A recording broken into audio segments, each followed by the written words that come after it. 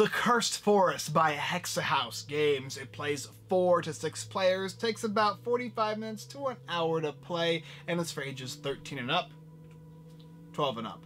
And in the game, you are going to be a victim, or you're going to be a person wandering through the Cursed Forest. There are multiple different players you can choose from, and you will then select one of those victims and start in the beginning space of the game, and the rounds will go as you take actions like moving and searching and decoding and finding unique cursed spaces and drawing cursed cards.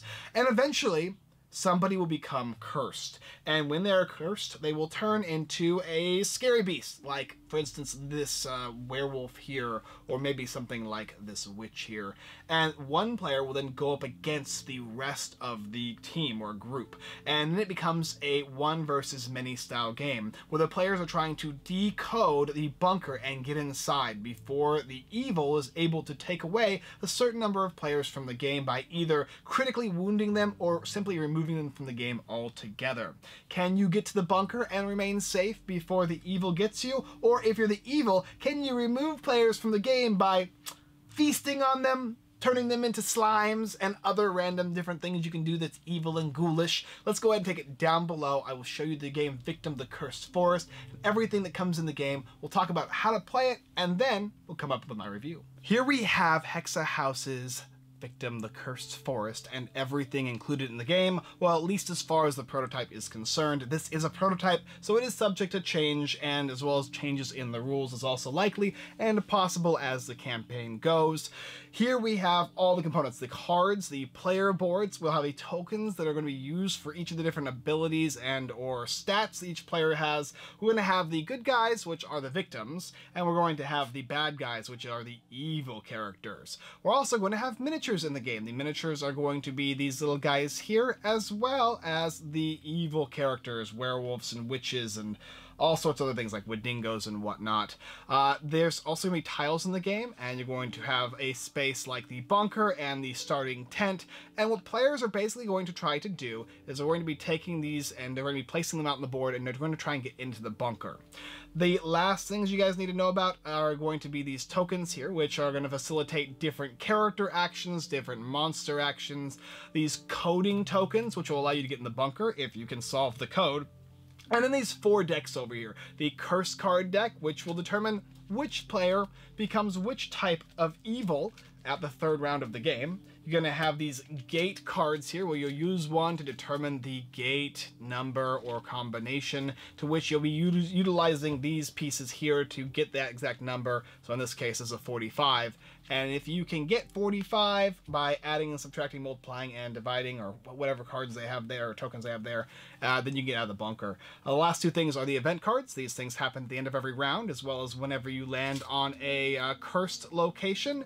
And then item cards, which when you find a body that's lying on the ground, you're able to search, and you'll find things like gems and boots and bats and guns. Players will have a starting specific set of items. So for instance, over here we have Rolita. She's going to start with a firework, and then we're going to have somebody like Sean over here who will start with a gun. To set the game up, simply go ahead and shuffle all of the decks, except for the event. Take out the darkness card, shuffle that, and put the darkness card on the bottom, because when that card gets drawn, the game is over. Everyone chooses a victim at the beginning of the game. Set aside all the other characters and all the other tokens you're not utilizing, including this red die here. And then when the 3rd round comes along, you'll be taking out one of the evil characters based on that specific curse and who gets turned, because they'll be switching. Make sure you'll then take this bunker, and you're going to shuffle it in with 5 other tiles. When you shuffle it in with 5 other tiles, then you're going to divide that set of 6 tiles into 2 separate stacks of 3. Shuffle the rest of the tiles, and then place an equal number of 2 stacks. So that means that this bunker is going to be on the bottom of one of the 2 stacks in the remaining 3.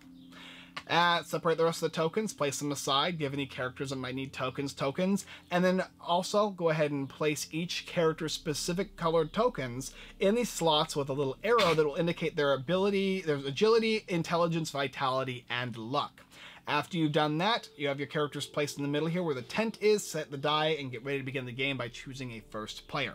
Now you know the setup for the game, you know what comes in the game. Let's go ahead and discuss how the game plays, and then what I think about it. So we've set up the game for 4 players, but it can play up to 6, and everybody has selected one of their characters, they've placed their stats, they have their starting equipment, and they of course have these die here, which they'll be utilizing throughout the entire game based on their stats. The tokens are set aside, the cards are set aside, and these decks have been placed correctly, as well as we have all the different evils set aside. I have these 2 to show you. I was using some proxies due to the mail. These are resin, and it did not turn out so well for them. However, I was able to play with all the different evils regardless of that fact. I've got the starting tile here of my characters, and I'll just go ahead and choose a starting player. And let's go with Rolita first.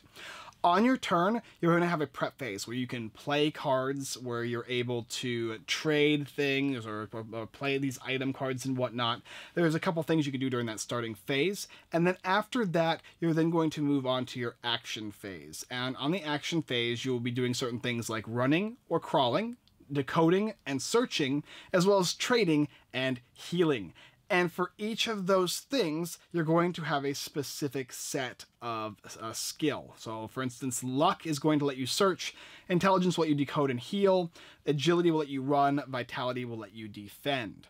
You're also going to have some non-actions like equipping and testings. So there's certain tiles where you'll be doing certain tests, and then other things are like these skills here. This one is only available when your specific ability reaches that specific number, and this one over here is your unique character specific skill, which she is able to run again on her turn. And why do I say that? Well, because on your turn you do get 2 actions, but you can't use the same one more than once unless a rule or a character specifies otherwise, right? So always follow the rules unless a card says otherwise, and that's for pretty much any game you're ever going to play.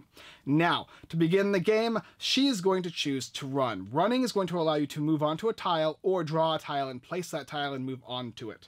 And to determine how farther she's going to go, she's going to roll 3 die, because that's based on her agility. You roll these die here, based on the number, which is 4. You're then going to go ahead and choose from either stack here, and you're going to move your character on a space after placement. So you'll choose a space, then you will move. Now, a lot of tiles are going to have roads, and you have to connect the roads, but some of them are going to be different, like this rock hill, in which there's going to be a test on it. And this one says you're going to test your vitality. Now, her vitality is 1, so she gets 1 die, and she has to roll at least a 1 or more in order for herself to not get a wound.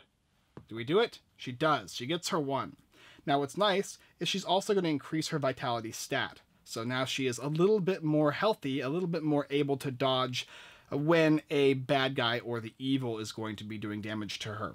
If she failed the test, she would take a wound, and she would stop where she's at. However, she didn't, so she can keep going, and so she will. Next space is 2. Next space is going to be 3. And then she can choose to stop anytime she wants, or she can keep going. And in this case, she's going to stop. And the reason she wants to stop instead of moving that extra space is because there's a corpse here. Corpses will let you try and gain equipment. To gain equipment, you'll be using luck, and you'll be rolling for searching. You need a 3-up. Most of the things in this game is a 3-up. If you don't get a 3-up, you draw nothing. And if she did get higher than a 3 or a 3, she would draw an item card. And that item card could be something like a card that is going to let you use it at a later time, or could be an equipable item that you can use during your prep phase that will give you something like a bonus to your stats or a bonus to your rolls in some way. This is food though, so it's just going to let you reroll selected die when you discard the card. She used most actions. She went ahead and ran, and she went ahead and she searched. So she's now done, and play will go in turn order following that. And that's the entire game. You're going to be moving around just like that. The next player is going to go. We'll say it's Sean here. Sean's going to go ahead and run as well, using his agility. That's 4. So maybe he'll go 1. Oh, there's a corpse there. It's not so bad. Let's go 2 over here. We ran into a curse tile. So the curse tile means we're going to have to draw an event card. And event cards will say certain things. They'll have specific requirements. Sometimes, and most of the time, they're going to be negative towards you. You usually have to make some type of test in which you'll check your stat, roll the die, and see if you pass it. And then afterwards, you're going to go ahead and discard that card. And then you would keep moving. So we'd move here. Came across a corpse. Let's go ahead and try and connect these tiles here. We can. That's good. And then he also will try and roll to attempt to gather a card. Now, he only gets 1 die, and the highest roll on 1 die is 2. So in this case, he actually cannot successfully get an item, even if he wanted to. So it might have actually been better for him to maybe go to the Vitality. The other item, other abilities he could use, for instance, instead of searching, and he can't run anymore because he already ran, he can decode. But the only way you can decode in the game is if you run into a tile like this. This tile here has got a little decoder on it. And what you're going to need to do is you're going to need to roll intelligence on the tile. If you get a 3 or higher, you're going to get to draw one of these 1s. These 1s will give you a number. After that, you'll place one of these decoder tokens on that space, and you can then attempt to successfully roll again for a 3 or higher, and you'll get a symbol, like a times, a minus, or a plus. These are important because as you go throughout the game, going on these spaces, let's just go ahead and say this player went here on their turn, and they stopped here, they rolled, they successfully accomplished that goal, so they went ahead and took one of these guys here. And that's a 1. And then they went ahead, this guy went ahead and moved over here on their next turn, and they rolled again. Then this person would get this one here. And what you're trying to do is you're trying to find the bunker in the game. The bunker is in one of the bottom 3 tiles in either of the stacks. And when you finally run into it, you are then going to be able to go to that space, turn in these tokens, and try and make an equation that will equal the gate. Now the gate is going to basically open this bunker gate is going to open a door number. So this is 45. So when this gets found, this will be revealed. People will go onto this space here, and they're going to try and combo utilizing their little tokens here to gather the correct number that they need. To place one of these down will cost an action, as well as when you walk onto the space, or getting to the space by running there would cost one as well usually. So that's the basic idea of the game. If you can get the combination, utilizing these by going to the decoders and by using them to successfully gather an extra action on here to get both the 1 and 2 types, then you go back to here and you place all the codes in. You can then escape, and if you can manage to escape, there's certain victory conditions, you'll win the game. Seems pretty simple, right? There's no threat. Well, the thing is, after the 3rd round of the game, so after everybody takes a turn, the round will end. When the round ends, this player here will draw one of these cards here and do whatever it says, and usually it's a negative thing for the victims, and then that signifies the end of the round. Another round will take place, another card will be drawn, and then the 3rd round comes along. The card is drawn, and additionally, the evil will reveal itself. And what you'll do is you'll shuffle this victim deck here, this curse deck, and you flip over one.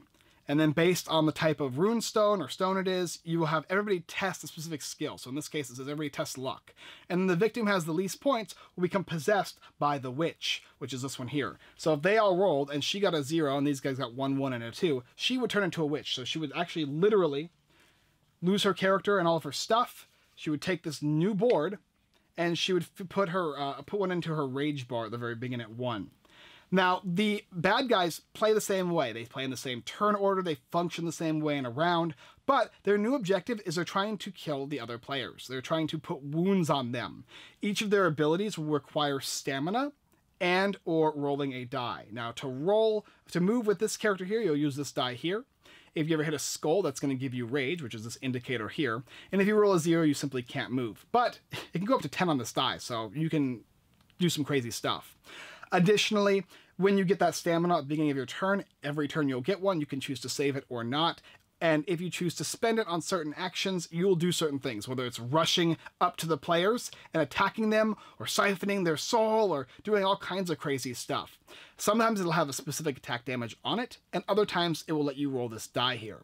The other thing to note is each of the characters has a unique rage ability, which means they'll have to utilize their rage by bringing it to the bottom, and if they do, they can use that ability. It's a very powerful ultimate that takes a while to charge up.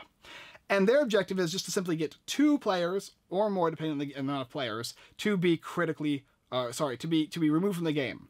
If they can actually get everybody critically injured, that's another way to win as well.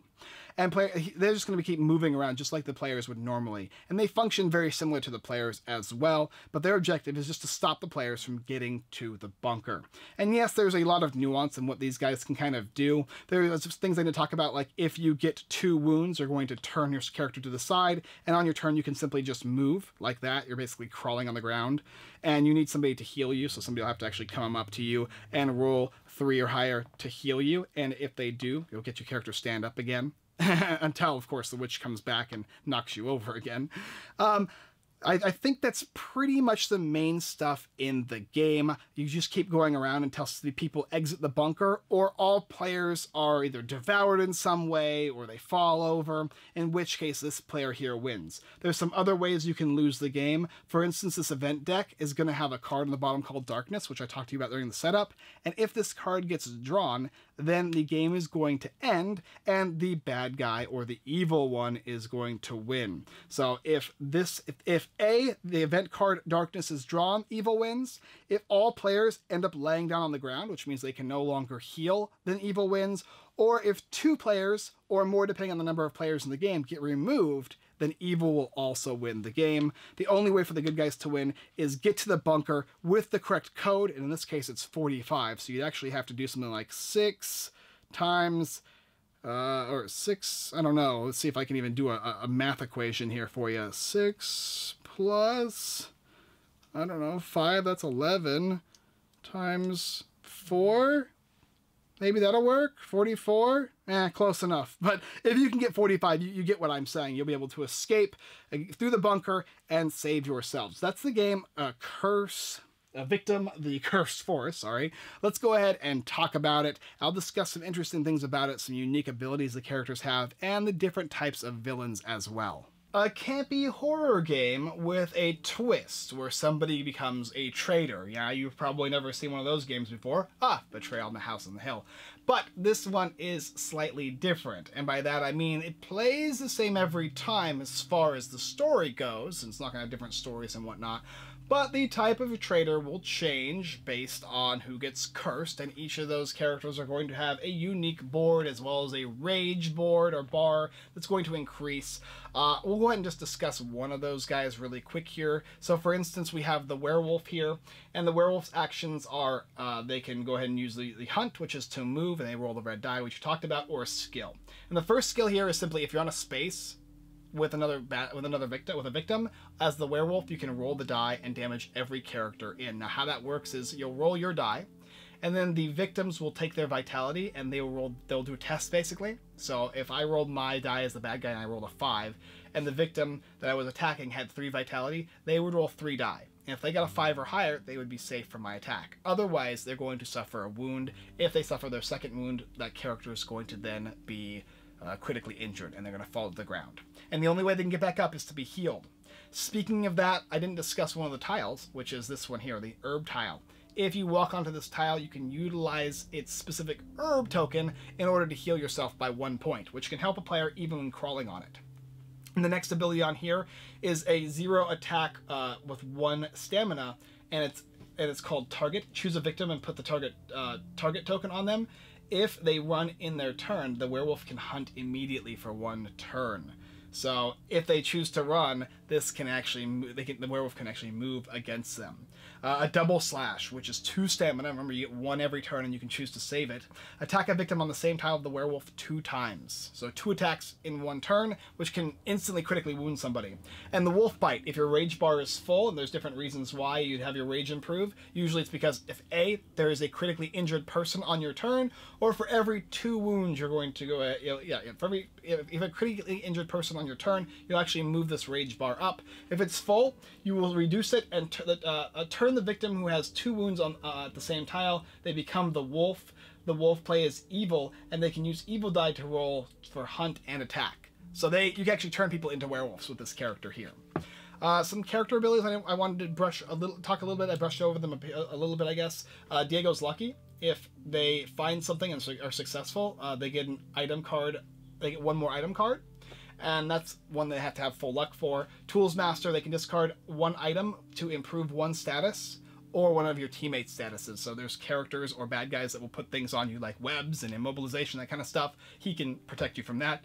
Sean is very good at being a protector, and if he's on the same space as another player, he can take the wound instead of them, or at least try and block the wound. And Lucien, he's really good at coding, and so he's going to be able to gain 2 successes as opposed to 1 when rolling on these specific coding areas. The items I didn't talk about too much, but you'll be utilizing them at the beginning of your turn or when they tell you to. And there's equipables as well, which you can have 2 of. The gun is going to let you decrease the action of an evil character that's one space away from you when you use it. You got the food, which lets you reroll die, and you got a hammer, which lets you destroy an obstacle or on a map tile to create a connected path. That's very good, actually. There's a bunch more as well as to how those function. There's actually an interesting tile as well. It's the plain tile here, and this one here is going to put a token on it, and when a player gets to the space, they can remove that token and draw a bunch of equipment cards, and it's kind of like a free cache, or cache, however you say that. This game is a cool little campy horror game. You're placing tiles down, you are moving around, you don't know how hard you should try at the beginning of the game because you don't know if you're going to turn and you don't know what card is going to be drawn to turn you or one of your friends. So it has this little conundrum at the beginning where do you work hard and push to win as best you can, or do you kind of slow down and just see what happens first? And I don't know what the real answer is for that. It's like, yeah, you kind of want to push it because it's very unlikely, it's less likely you're going to be the evil one than you are going to be on the good guy side, and when you are the evil one, you have a lot of power and you're able to really mess with people, which is something that's really interesting because all the good guys think they're screwed, and the bad guy is like, I have to get this person and this person and this person's gonna go over and try and heal this person. I have to do all this stuff, and so they're like frustrated, like, what am I gonna be able to pull it off? And they're like thinking in their head, like, what's the best way, calculating and whatnot, and all the victims are like, oh, we're screwed, there's no way we're gonna survive. So it's this back and forth game of cat and mouse where the victims are trying to accomplish this code and the bad guy is trying to figure out the best way in which to mess with other players. On one turn, the bad guy can roll 10s and be really, really scary, and on another turn, they can simply be stuck in place and do nothing because they either whiffed on the roll or rolls, or the other players were able to basically bully on the bad guy. And they can do that, but it's very limited as to how many times they can bully the bad guy, how many times they can limit the actions of the bad guy, and all the while, the bad guy is increasing stamina, increasing rage, and also tiles on the board can potentially wound you as well, like I was talking about the checks, and those can actually even critically wound you if you're not really careful. But you need those tiles in order to upgrade your stats. Stats are important. If you're not smart, you can't decipher the code. If you can't decipher the code, you have to rely on everybody else, and your character is then going to do something like defend players while they do that, etc., etc. So there's a lot of this thinky, like, nervousness in the game, maybe even fear for a type of horror game, right? And which is really cool. The artwork is solid in the game, all the scary monsters look great. These are, of course, prototype miniatures, but they look really nice as well, nice and big and pretty, very well sculpted as well. These characters here, they look like little kids, but like younger kids because they're smaller, but the characters look like a little more like grown adults. I like the idea of kids more in this game because you feel a little more intimidated and you feel like you're more nervous as this big scary hulking monstrosity is coming after you. But regardless, we'll see what it looks like during the campaign. The tokens function for different reasons. You're going to be gathering herbs, you're going to be gathering wounds, and you're not going to want to gather one of those two things. And all the while, you're trying to decide which deck to pull from as you pull tiles to try and gather that bunker. And eventually you're going to need to try and pull as many tiles as possible because certain gates are going to require a higher code number than another in a different game. Overall, this is a fun game. As far as replayability goes, as long as you like the style of game that it is, it's a tile placement game that has that little trader aspect where it's a one versus many. It plays fairly quickly. You understand how the actions and turns go pretty easily. You're going to enjoy this one here. If you want something that's got a lot of replayability with a lot of different scenarios and all that kind of stuff, this is not really that same type of game. This is going to be more focused on tile placement and moving around with somebody basically trying to... It's a one versus many game with a little bit of a twist involved is what I'm basically trying to say. Overall, I enjoyed it. There's a luck factor involved as well because there's a lot of die rolls. Sometimes you get what you want, sometimes you won't. If you don't like a lot of luck in a game, this one's going to have that. In addition to, it's chance whether you can increase your skills in a lot of ways as well, because you may or may not roll what you need in order to increase your skill. So you either really boost yourself or you don't. That's pretty much it. The quality of the game is great. The artwork of the game is great. We had a lot of fun playing this one. We had a lot of a lot of different emotions going on at the table. So there was a lot of different opinions going on. I asked people what they thought. One was just like, the bad guy's so hard. And the bad guy's like, you guys are so crazy. You're moving around. I can't get to you. And then I'm just sitting there going, I was eaten. I was eaten and now I'm gone. And so it has this weird feel to it where everybody just kind of has their own unique. So I think with this one here, look into it yourself, see what you like about it, and determine whether it's something for you. For me, it was an enjoyable horror game, and because I'm a horror genre type of a person, I tend to lean towards these type of games, and I overall enjoyed The Victim, The Cursed Forest. If you're interested, take a look down below, check out the link in the description, and let me know what you think down below in the comments. Thanks so much for watching another Unfiltered Gamer board game review. If you like this video, check out the rest of our videos here on YouTube. Like, subscribe, push that notification bell button. It does help. We do greatly appreciate it. And check out our website. We do giveaways most of the time, when not during a pandemic, because things are tight, sorry, but we will post stuff up. And we do have a live stream every Wednesday, 7:30 or 6:30 p.m. PST. You can watch us play games just like this one on the stream, and we still give away games there, so you can go ahead and win some giveaways there. We have a lot of great stuff. This coming week here, this Wednesday, is going to be another great live stream by Gamelin Games, Tiny Epic. I have them somewhere around here. I was going to show you the big thing, but maybe on the next video. Regardless, it'll be a lot of fun. You guys should join us for that specific special fun sponsored live stream. If you're interested in taking a look at the game Victim, The Cursed Forest, go down below. Like I said, hit that link in the description and check it out on the Kickstarter, and give me some feedback as to what you guys like or don't like about the game, so I'm made aware. It's nice to know. It gives me a little bit more perspective as I do these things. Thank you so much for watching, and as always, I look forward to not being a victim in The Cursed Forest with you next time.